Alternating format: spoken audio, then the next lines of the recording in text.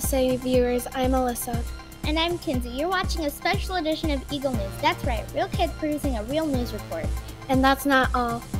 That's not all we do. Every morning, the entire school watches Thorp TV, which also includes sports, educational reports, semi-educational reports, and not-so-educational content. And it's all kid-centered. We do pretty much everything. Mr. Victor wrote this script, but sometimes we even do that. You can tune in anytime to see our latest videos. Just go to thorp.me/TV.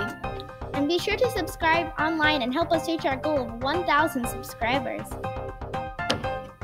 And I'm Kinsey. You're watching a special edition of Eagle News. That's right, real kids producing a real news report. And that's not all. That's not all we do. Every morning, the music studio. You can tune in anytime to see our latest videos. Just go to thorp.me/TV.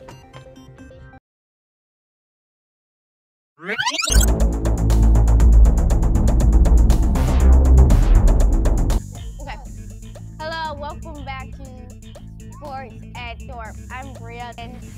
Hello, and today we're going to be talking about Zach Miller's injury.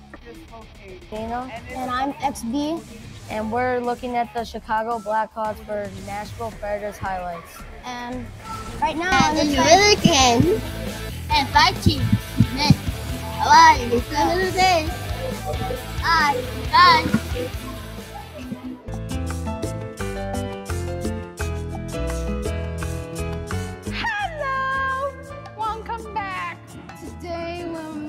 Today we'll talk about Thomas the Tank Engine. This July 8th, coming and there with Thomas Johnson. And then once you get that, you're just gonna start by putting those together. It's gonna look really nice. And then you have this. Look, you can either do this as it by itself with the tight ponytail, or It's really good. First, what you do is fold it in half all the way to the edge of the paper.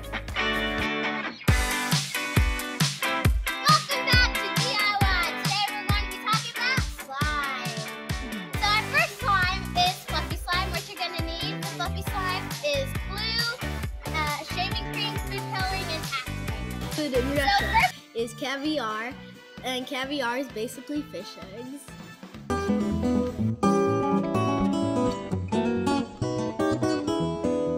hello, Thorp Eagles, and today we are going to be presenting 3 fun facts about Illinois. And two sides. He was a very encouraging author, and it was just common sense to join the Americans. But sadly, 5 days after, it was hit by a giant iceberg. Or so we've been told. Kevin White movement. For Kevin White movement. Happiness from family one night. I was in a candy shop, I ate a piece of candy, and I started choking. So she saved the day by asking me a question. So what I did first was I put my foot in between Nyla's legs to give her extra support. Okay. Signs to know if you're choking. Number 1, you're changing colors. Those are the 6 signs to know if you're choking.